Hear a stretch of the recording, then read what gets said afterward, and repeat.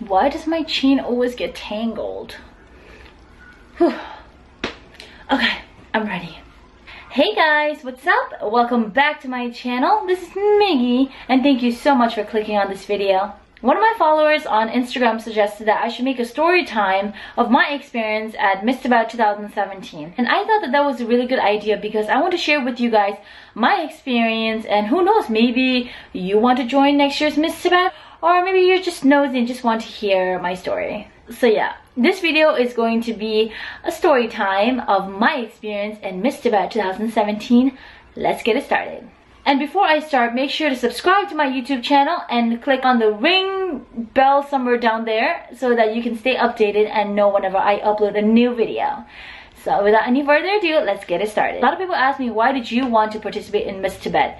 You're not even tall, you're not even skinny, can't even speak Tibetan. I wanted to join Miss Tibet 2017 because I know that I can be a good role model, not just for people in my generation, but also for older and younger, just Tibetan people in general.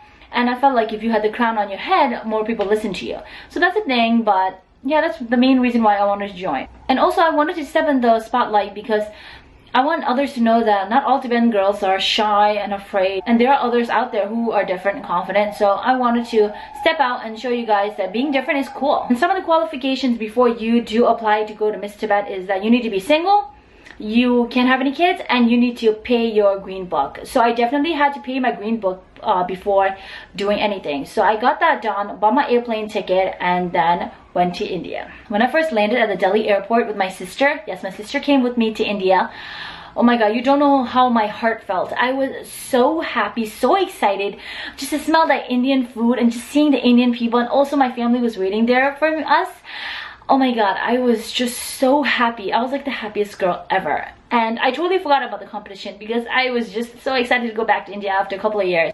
And when I got there, so me and my family, we stayed, I forgot what the place was called in Delhi, where there was a small Tibetan settlement. We stayed over there for about 2 to 3 days. Then we caught the bus to Dharamsala, Megloganj. Oh my god, I suck, I know. Megloganj, I'm sorry if I'm saying it wrong. The road to Dharamsala is just so scary. Oh my god, my heart. So we got on the bus. And basically everyone on the bus was Tibetan who was going to Dharamsala. It was about 7 to 8 hours to get to Dharamsala from Delhi, where we were staying. And I couldn't even sleep on the bus because I was so paranoid because the road is just so dangerous. Like if you're turning right, you don't know if the car is coming or not because you can't even see. There's like no signal, no nothing in that mountain. So I was terrified. I was so paranoid that our bus was just gonna crash, or we're just gonna fall off the mountain and die and no one's gonna find us. And also, like, I was looking around and everyone was snoring and sleeping because it was nighttime, and I felt like those Indian people who work in the bus were gonna steal our stuff. So I was super paranoid, but eventually, I don't know how, but I fell asleep. And when I woke up, we were already here in Dharamsala, and we got our luggage, and my family dropped me to Hotel Tibet because that's where all the girls were meeting. And my family, they stayed at a hotel close to Hotel Tibet because they cannot stay with us, you know, contestants. So right when I got there, I met Yankee. She's one of our contestants. She was one of the 9 contestants, and she was super nice to me. And I didn't know anyone else. And 2 girls were staying in each room, so she was my roommate because she's the first person I met, and I didn't know anyone else.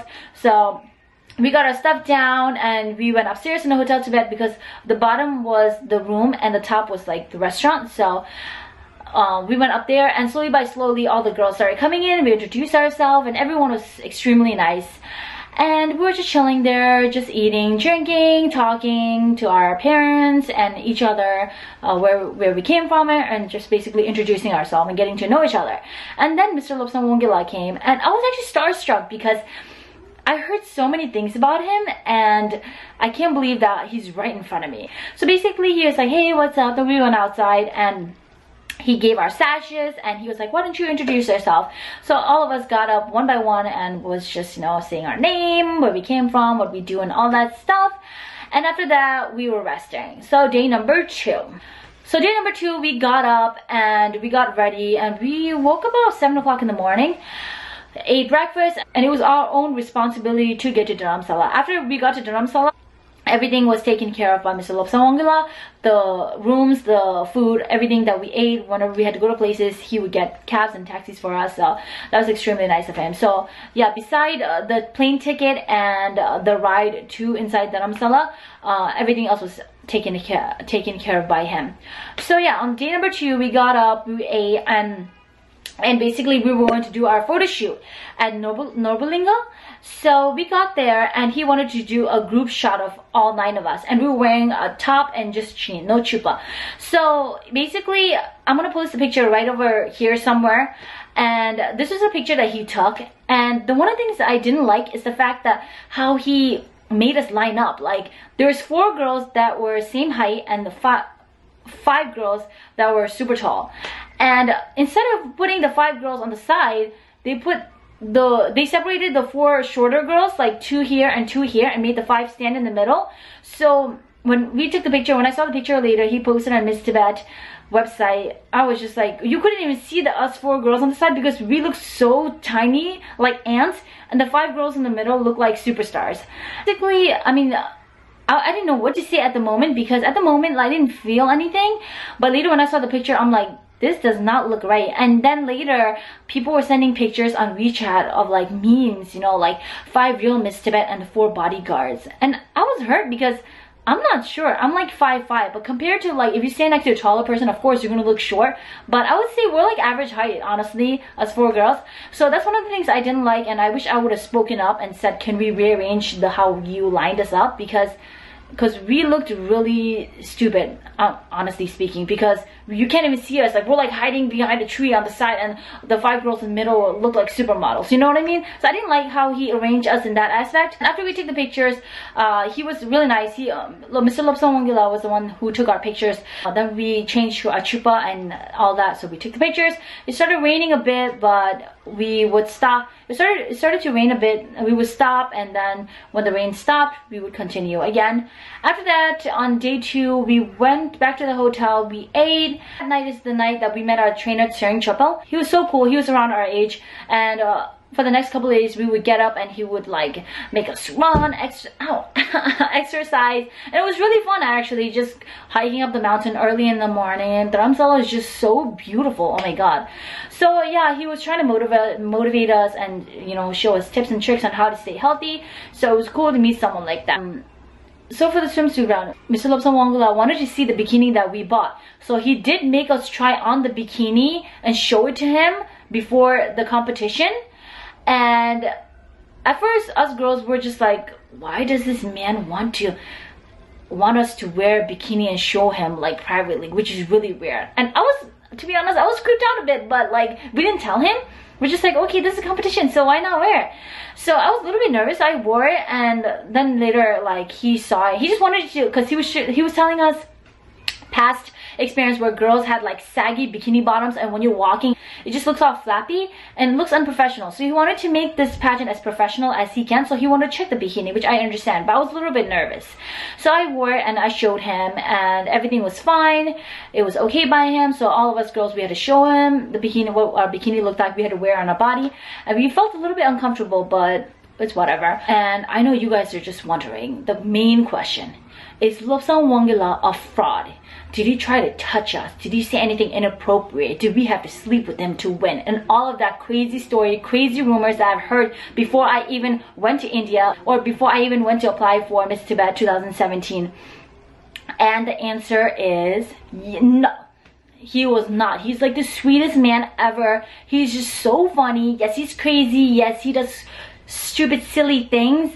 But he's so fun and so genuine and has such a nice heart. I feel like people have such a weird impression about him, and I just don't understand. He's like the coolest man ever. We go out to dinners together. He would make us laugh. We would do live on Instagram and show, and people loved him because he was different. And for sure in our Tibetan community, Tibetan people can be harsh especially when you see something that is a little bit different, you make fun of them. And I don't know why you do that. It's 2017. We need to kind of like get to it. The people are different. We need to accept them as they are, because they're bringing something different to our community. They're bringing attention, and especially that is what we need for the Tibetan community. And I think he's just an amazing person. So when the swimsuit round came, And after the swimsuit is done, the pictures of us 9 girls were just all over WeChat and Facebook, and I've gotten so much messages. And one of the main questions that people ask me is, Miggy, why did you choose that swimsuit?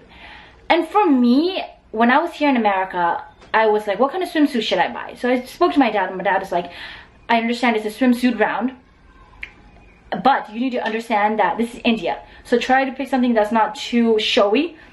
I was like, okay, sure, why not? So that is why I picked this swimsuit. I'll put a picture here somewhere. And that covers up the front a bit, because either way we have to wear a 2-piece, so I wanted to cover up a little bit in front. But when it was time to do the competition, I saw the other girls' swimsuit. I'm like, oh my god, I didn't bring a backup. So everyone was like, why are you the only one that's covered up and all of that? And honestly, that's my fault. I should have known that it was a competition, and when you put yourself in this position, you might as well just give you 100%. And I wasn't, and I didn't think, so it was my fault, and I looked different out of all the girls. But if that's one of the things that I can change, I would definitely change my swimsuit top, because I just didn't, it didn't look like I fit in, like, you know. And especially, and I didn't want to be one of those girls that, like, she can't even speak Tibetan and now she's trying to be all that. Who's this American wannabe girl? So I was trying to avoid, like, as much controversy as I can. And I'm not saying that I would have, like, won if I wore, like, 2-piece or something that showed my chest. But I'm just saying, like, that's just what my thought was to, and that's my answer to those of you that asked me that question. After the swimsuit round, the next day, it was the talent and talk round. And the talk round was, we would get there around 6:30. We already knew the questions, like 12 questions. And he would lay them in front of us, and we would just pick, and we would have 30 minutes to memorize or write on the sheet the answer to that question. And one by one we will go on stage and just read it or just memorize in your head like some people did, and just speak. And I was so nervous, oh my god. I was like, before I got on the stage, I'm like, okay, relax, calm down, this is just like public speaking, you don't need to be nervous. But when I got there, I started freaking I started shaking. Like, I don't know if you guys can see in the videos, but I was so nervous, oh my god, you don't even know. But I felt like I did okay. By the way, he arranged this by last names, so I was Dolma, so I was always the second one to go. And so basically after that, after I spoke, I ran in the back, I changed to my talent round. I was dancing Barusore, and the video is uploaded on my channel. I will link that link down below. I will put that link down below in description box. You can check it out. After all that, I felt like I was pretty confident with my performance and my talent and talk round. So the next day, the third day, was the most important. That's when we had to perform in front of hundreds of people. And I was so nervous, oh my goodness. And most of us girls, we borrowed our traditional round chupa from the Tipa school. And they were so nice, they let us borrow it for the night. And my mom knew someone from there, so they were super helpful. Thank God, because of my parents, oh my god, they helped me so much. Day is finally here. It was time to get ready for the finale. Oh god, I was so nervous. First, we had to wear our white shirt and jean pants and introduce ourselves. We all basically memorized what we were gonna say, to be honest. And I felt like that went okay. And second, it was, what was it? The tradition? No, it was not traditional round. It was a gown. So yeah, we also had to bring our own gown. We bought our own chupas and gown and all of that, heels. So second round was the gown. After the gown, we would change to the traditional chupa. Traditional chupa, it took about 2 to 3 people to put that chupa on, because there's so many things going on. Like, I was just like, oh my god, I felt so beautiful. So I remember when each year, like, Mr. Lobsang Wangyal picks a Tibetan song, and this year he picked Pur, and I never heard of Pur. And when I first heard it, I'm like, what kind of song is this? I was like, oh, I wasn't a big fan. But every day we would practice, you know, the dance, Tibetan dance, and I started to really like it. It was very hip-hop and Tibetan. It was very modern, so I loved it. And at the end, you know, when I was walking and I was dancing, I felt so beautiful. You don't even know how my heart felt. I felt like a princess. So when that round was finished, that's when they brought us all on stage and they announced who the winner was. And obviously I did not win. Peldon won, so huge congrats to her. She's amazing. And honestly, like, I don't want to say I wasn't sad, because I came all the way from New York. I mean, it's not just me. All of us girls came from different places, so I don't want to say only I came from New York. But I did come all the way from the States, and part of me felt like, yeah, like, I Like, yeah, I deserve the crown. Yeah, I would make a good role model. And I felt devastated on stage. Like, obviously you have a smile, you don't want to cry and run off the stage. But I was smiling on stage, I was happy for the winners. But when I got back there, I just couldn't hold it in. I'm just so emotional. I'm Cancer, by the way. So Cancers are super emotional. And I started crying. And my dad was like, it's okay, don't cry, don't cry. And my little sister was like, she started crying too, because she just is so cute and she's just so supportive, even though she's 7 years old. So I cried, and then later I was just like, you know what? This is a part of life. Maybe this wasn't in my destiny, in my fate to win Miss Tibet 2017. After when Miss Tibet happened, I was in the backstage. I was just, you know, taking pictures with Mariko and Sangye, Miss Tibet 2016.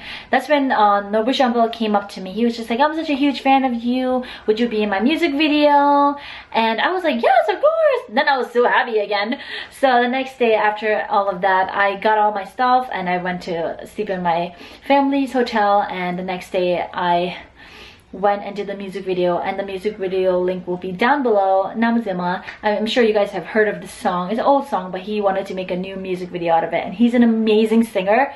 So guys, do check out his channel. I will post everything down below. One of the things I didn't like is the fact that the 3 judges that we had were all Indians. So I felt like, especially if you were singing a Tibetan song or dancing to Tibetan song, that was a little disadvantage because they didn't understand what you were saying or doing, you know.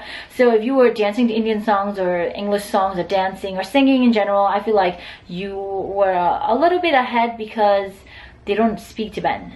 So that's something that I didn't like. They should have added a Tibetan judge. But beside that, Lobsang Wangyal was super sweet to me and was helping me out with any questions that I had that I asked him, because he knew that I came all the way from America, and plus I didn't know much about Dharamsala and I don't speak that well of a Tibetan. And he was just super accommodating to all of us girls, and he didn't lie or cheat or made Paladin win or made us girl lose. It was not like that. It was a competition. There will always be one winner.